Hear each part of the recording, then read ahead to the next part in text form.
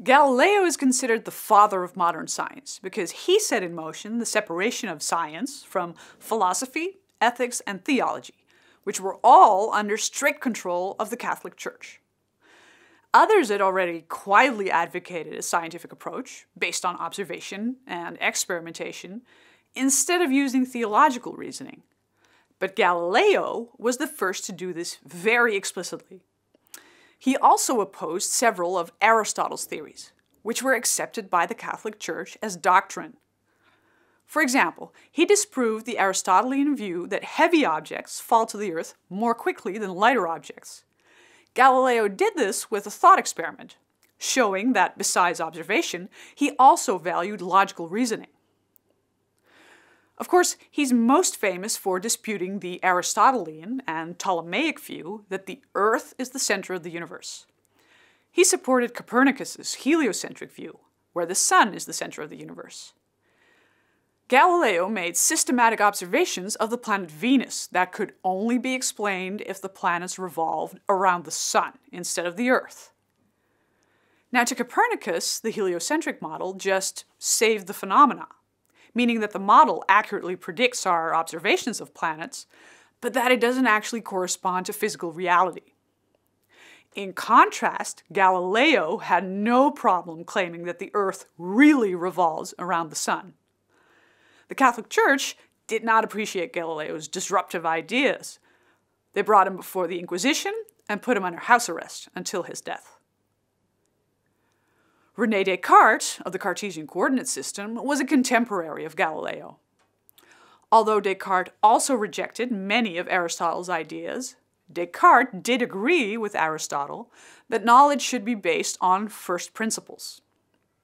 Because he felt our senses and mind can easily be deceived, he decided to discard every notion that's even the least bit susceptible to doubt.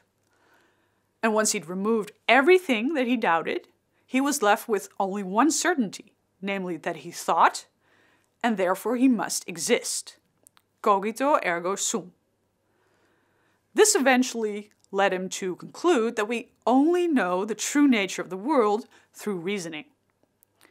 Francis Bacon thought, just like Descartes, that scientific knowledge should be based on first principles.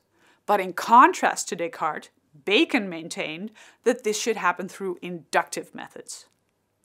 Induction means that observations of particular instances are used to generate general rules or explanations.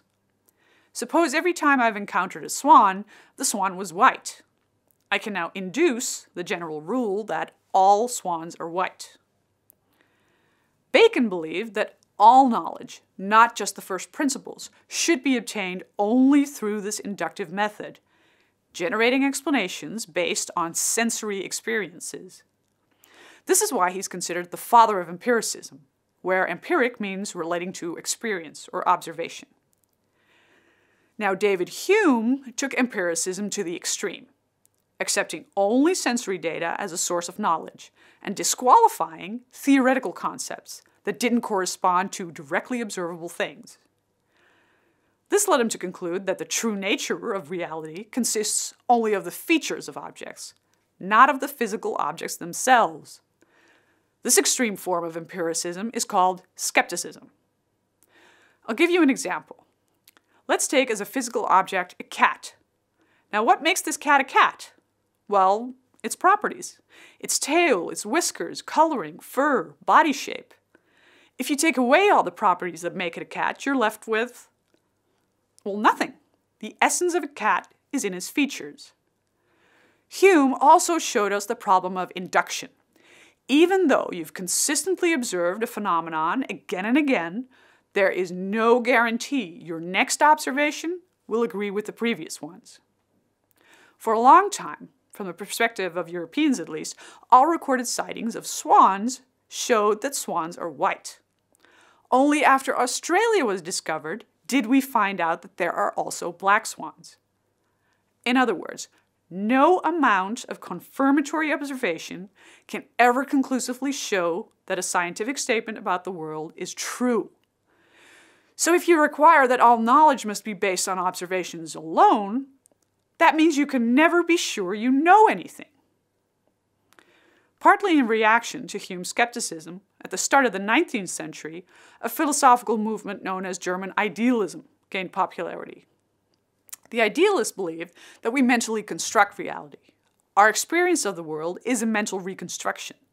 Scientific inquiry should therefore focus on what we can know through our own reasoning. Now, the idealists concerned themselves mainly with questions about immaterial things like the self, God, substance, existence, causality. They were also criticized heavily for using obscure and overly complicated language. On the eve of the Second Industrial Revolution, around the turn of the 19th century, scientists started to lose patience with metaphysics of the idealists. Their musings on the nature of being had less and less relevance in a period where scientific, medical, and technical advances were rapidly being made. At the start of the 20th century, a new philosophy of science came on the scene that proposed a radical swing back to empiricism. This movement is called logical positivism.